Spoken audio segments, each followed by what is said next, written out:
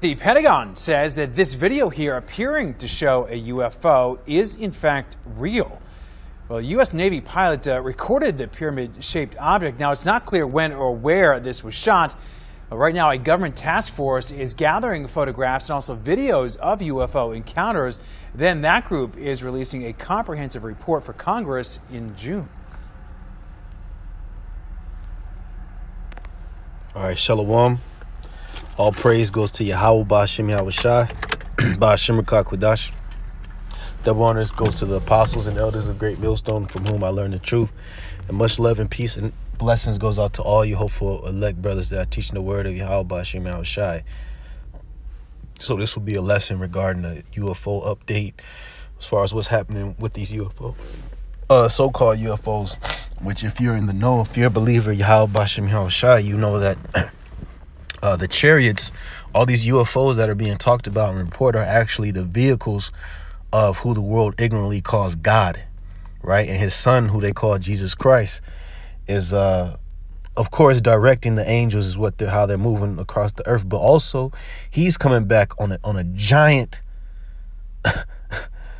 impossible to notice UFO. See, and that's what the Pentagon knows. That's what the elite of Esau, Edom knows. That's what the Navy knows. They all know this. But, you know, and the way I've been meditating on this recently is, why is Esau, you know, there's been hundreds to thousands to even hundreds of thousands of UFO sightings in America for the past 50 or 60 years. One of the most famous being when I believe this was in the 1950s, when there were several UFOs that appeared over the White House, and they thought it was an alien invasion at that time, right?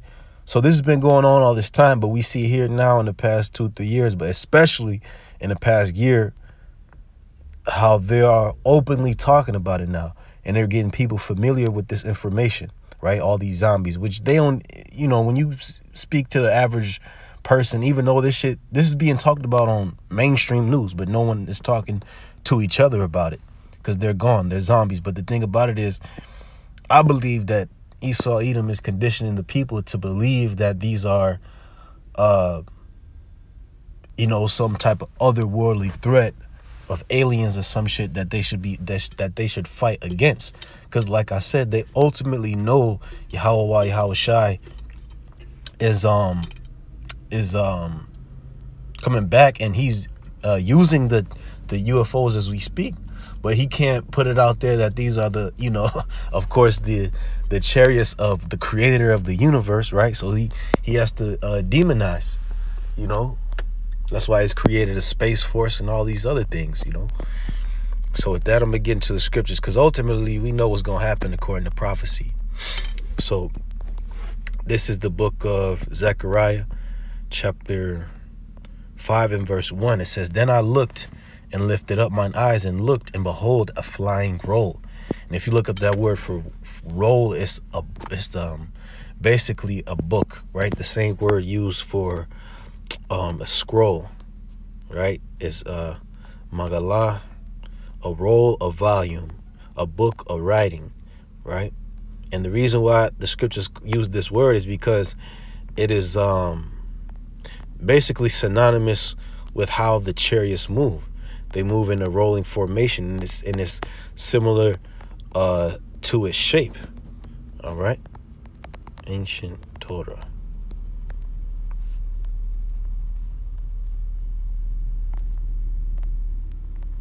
Right, like this shape, if you will. Look at this, a scroll bound up. Because if you could turn this sideways, it would actually be of a similar shape to what the so-called UFOs look like, man. All right, because if you look up UFO, that elongated pill-like shape, and you got chariots that look that come in other forms, but this just so happened to be the shape of one that Zechariah seen.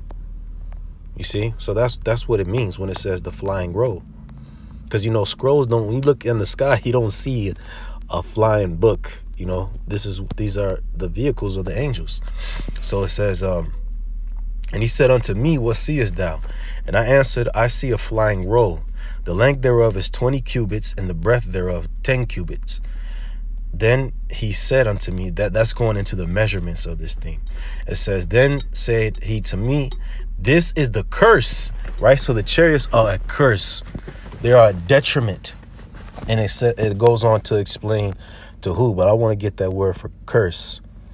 The word for curse is Allah, an imprecation, a curse, a cursing, execration, an oath, a swearing, an oath or a curse from God. And that's what these are. It comes from Allah, to curse, to swear.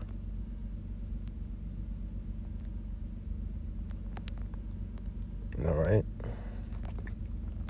So it says, this is the curse that goeth forth over the face of the whole earth. And that's why they're being seen everywhere, but especially in America.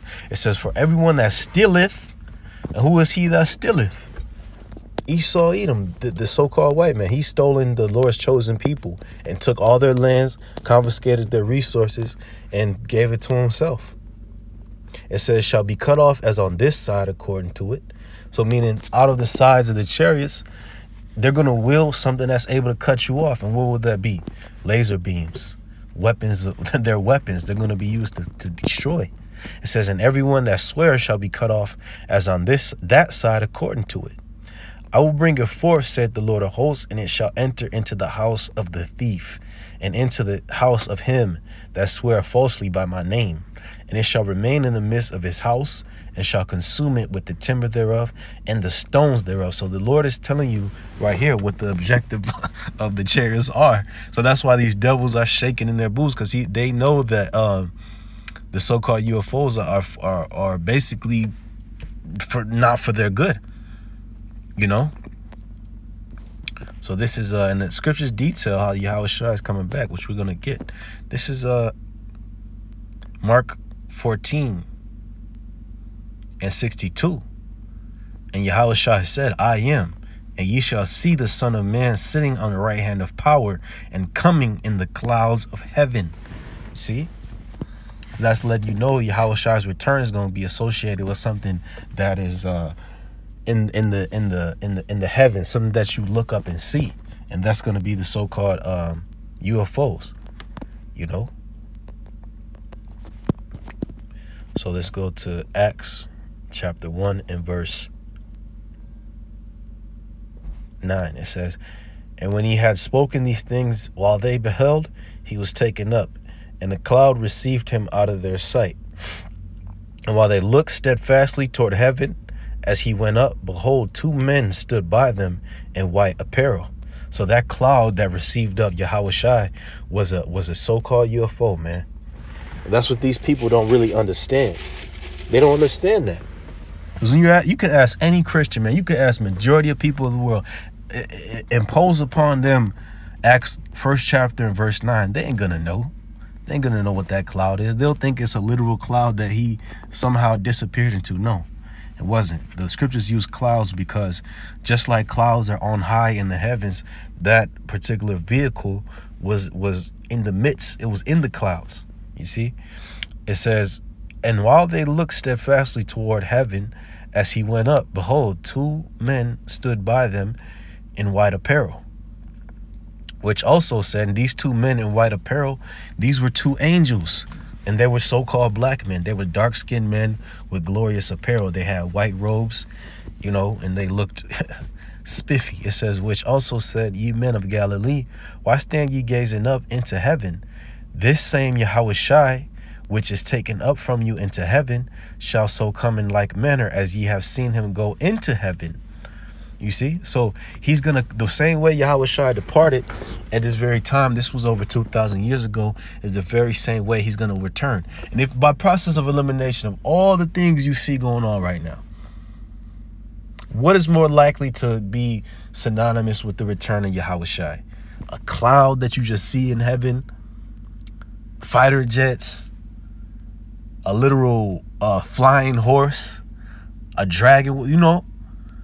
But we see the evidence. We see the UFOs manifesting themselves. So that's a prelude to what's about to happen, how our Lord is going to return. And the Lord that's especially for us. That's, it's to confirm our faith first and foremost, but it's also to let these heathens know what time it is. Yahweh Shai is not playing games. He's coming to return for his remnant, and he's coming to make war. Because he's not just going to save us. He's going to destroy the heathens and their armies. So this is Revelation chapter 19 and verse 11. It says, "And I saw heaven open, and behold, a white horse. And that white horse represents Yahweh Shai's power, his majesty. Because when one sits upon a horse, that represents him being you being exalted with power. And the same word for horse is of the root of the same word for chariot. I believe it's kabad or kawabad, right? It says, "And he that sat upon him was called faithful and true, and in righteousness he doth judge and make war." So this is a scripture of a direct threat to those who rule. Why? Because they rule in wickedness. So if the force of righteousness is coming, that's a threat to them. It says, "His eyes were as a flame of fire, and on his head were many crowns," letting you know that was talking about the Son of Man. His many crowns, because he will take the jurisdiction and the government from these nations. It says, "And he had a name written that no man knew but he himself." Okay. It says, and that new name is the refreshed name, Yahweh Shai. "And he was clothed with a vesture dipped in blood." Why is it dipped in blood? Because at this very same time, when he appears on the earth, he's going to be killing a lot of people. Yahweh Shai is going to point and say, destroy him, destroy her, destroy all of them, destroy that whole 100 crowd of people, kill them. You see? So that's why. It says, "And his name is called the Word of the Most High. And the armies which were in heaven followed him upon white horses." So these so-called UFOs that we see, these are the armies, right? This is the army of Yahweh Bashem Yahweh Shai. So brothers, you got to understand, we got help. Esau has his army, we have our army as well. Of course, we have the brethren, we have the spiritual army, but as far as our defense, we have that. We have a deterrent element that will prevent these devils from having their way with us.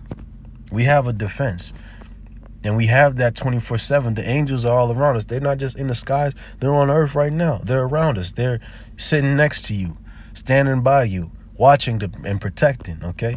It says, "And out of his mouth goeth a sharp sword, that with it he should smite the nations, and he shall rule them with the rod of iron, and he treadeth the winepress of the fierceness of the wrath of Almighty God." And why is it the wrath? Because Yahweh Shai is coming to execute the anger of the Lord. He's coming to alleviate his Father's anger upon the heathen, because the Heavenly Father and all the angels and Yahweh Shai have seen the sickness and the evil and the wickedness, which amounts to being against the scriptures, that's happening in the earth right now. So they see that, and when Yahweh Shai comes back, it's go time. All right. No talking. See, the talking is happening through the prophets. When Yahweh Shai comes back, it's no talking. When he comes back, he's coming back for war and with the mean face. All right. So all praise goes to Yahweh Bashem Yahweh Shai. Shalom.